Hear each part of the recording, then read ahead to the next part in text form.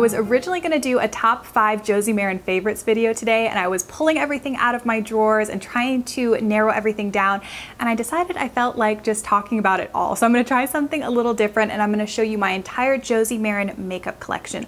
All the makeup products I own, I'll show you some swatches, and I'm going to try to give you very short mini reviews. If I liked it, why I liked it, if I'm not going to purchase it again, why it didn't work for me. And I do have a lot from this line. It's one of my favorite lines that you can get at Sephora, and I've had really good luck, especially with the colored cosmetics. So I'm going to go ahead and get started with the cheek gelées. The full name is the Josie Maran Coconut Watercolor Cheek Gelée, and I have 2 of these, and out of everything I'm going to show you today, this is the one product where there are only positives. I can't think of anything negative or anything I would want to change about these.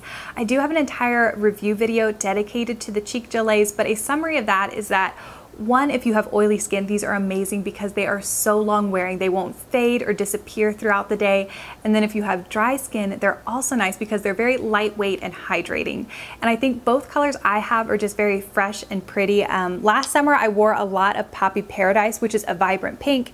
And then this summer, I've been wearing a lot of Honeymoon Honey, which is a neutral brown. And I like to apply these with a dual fiber stippling brush. And I think they're really easy to work with and blend out. They're beautiful. And it's nice to have a product that's good for both oily and dry skin, because I know for myself, my skin can fluctuate depending on what time of year. So these are a beautiful product, and I think everyone should try it.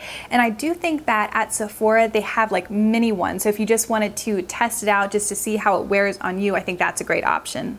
Next, I have the newest launch from Josie Maran, and that's their Argan Black Oil Mascara. And I was so excited about this, one, because I thought the packaging was just beautiful. I will say that it makes my lashes very dark. It's very pigmented black mascara, and it also makes my lashes feel very soft, which I love. I don't like when mascara makes my lashes feel brittle or like they're going to break. So it's very dark, very softening, but the wand tends to pick up a lot of product. So if I don't almost scrape the wand down a little bit, things can get pretty clumpy, like too clumpy. And I have experienced some flaking where I just get little black specks on my cheek throughout the day.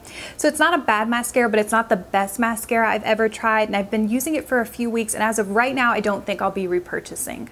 I also own the Josie Maran Argan Illuminator, and this is a gorgeous color. It's kind of a champagne bronze, and it comes with a full fluid ounce in a glass bottle with a pump. The pump can be a little bit hard to manage sometimes, and I have gotten more product than I needed on a couple occasions. When I first got it, I was using it on top of my foundation, on top of my cheekbones, under my brow, and on my Cupid's bow, and that is beautiful.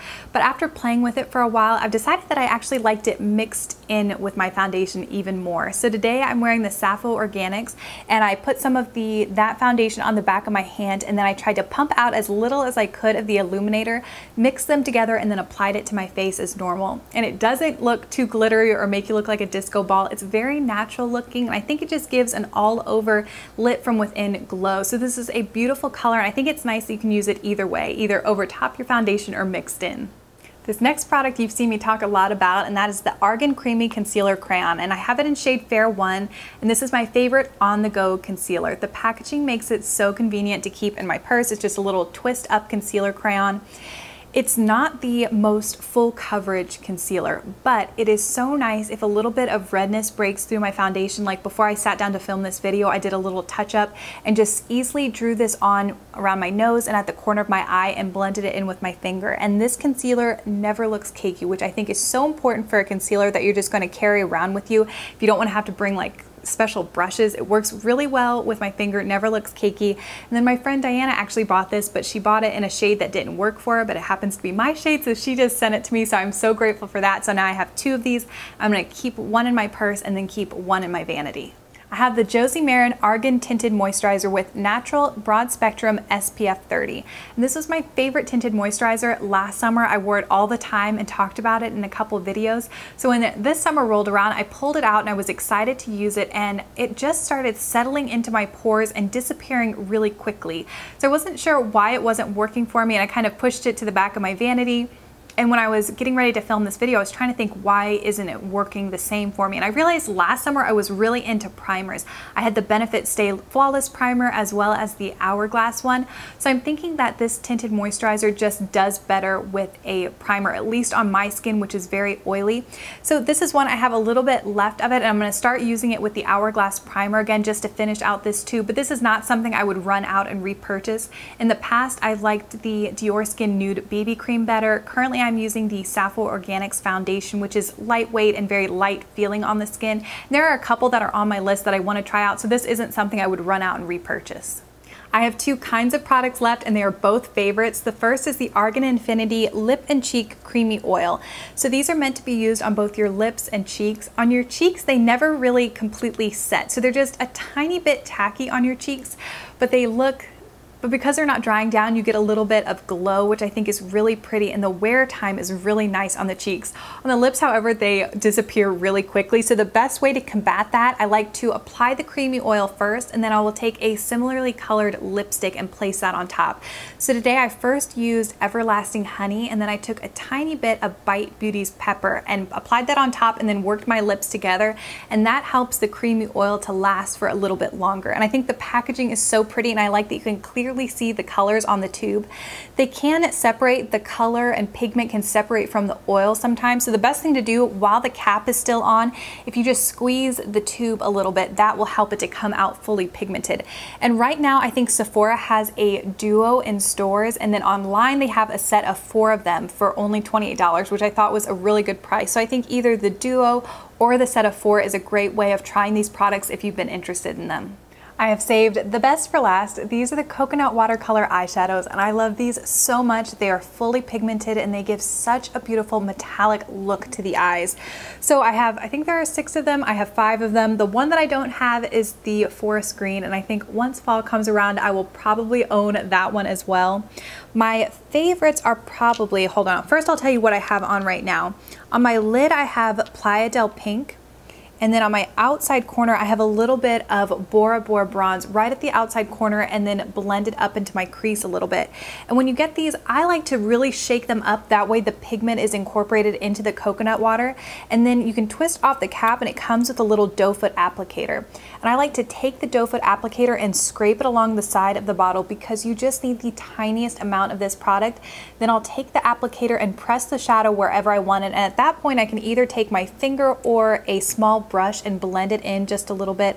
And these are fully pigmented. They last for forever. I think if you have normal to dry lids, you could even just put these down and not have to worry about any kind of primer.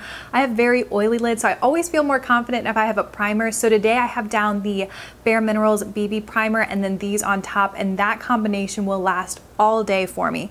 So my favorite is probably Playa del Pink. I've gotten the most use out of that one. And then secondly, I love Rio de Rose Gold. Both of these are gorgeous on the lid. And if I just want a very easy eye look, I will just use one of these. And then I have both brown colors. The lighter brown is Beach Sand, and then I have Bora Bora Bronze. I love these both so much. And then the last color I have is Polynesian Purple.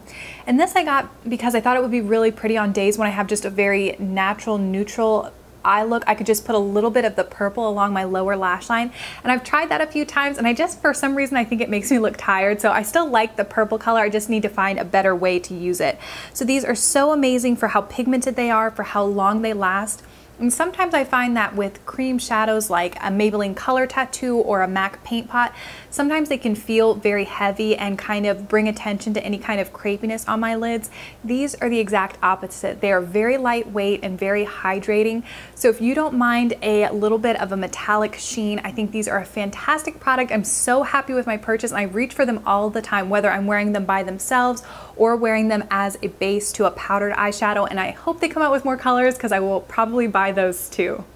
That is it for my Josie Maran makeup collection. I hope you enjoyed seeing the products, seeing some swatches, and hearing my thoughts on everything. If you'd like me to do this with another brand, please let me know in the comments below. I thought this one was a good one to start with because I had a wide range of products.